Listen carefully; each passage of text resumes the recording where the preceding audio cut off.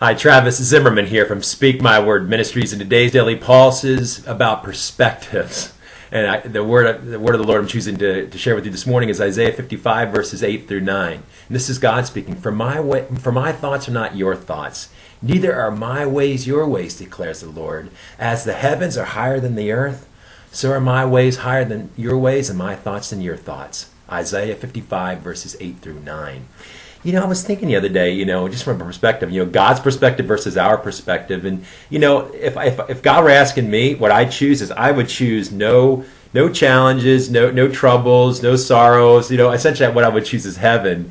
But that's not here right now, is it? No. We know life on earth to be just, many times the opposite of that. Lots of bad things going on, lots of challenges, lots of tribulations, lots of things that are going the way we don't wish they would go. And people say the darndest things, don't we? But, as you read through the Bible, you see how God, first there was the Garden of Eden and it was perfect. And Adam and Eve fellowship with God face to face. But they committed sin and were cast out. They ate from the tree of the knowledge of good and evil, and they were cast out. And then you see that, several centuries later, you see the Israelites coming into the promised land.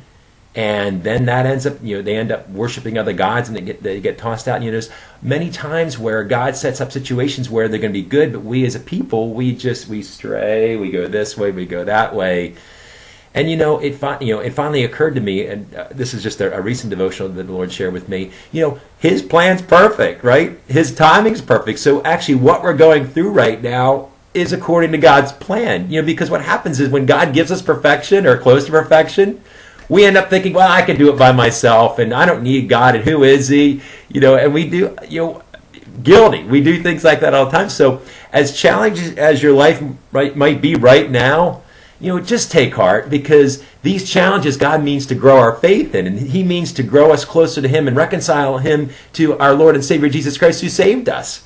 So again, I wouldn't choose this life, but just remember, God's got a plan. It's perfect for your life. We can trust Him in everything. Amen.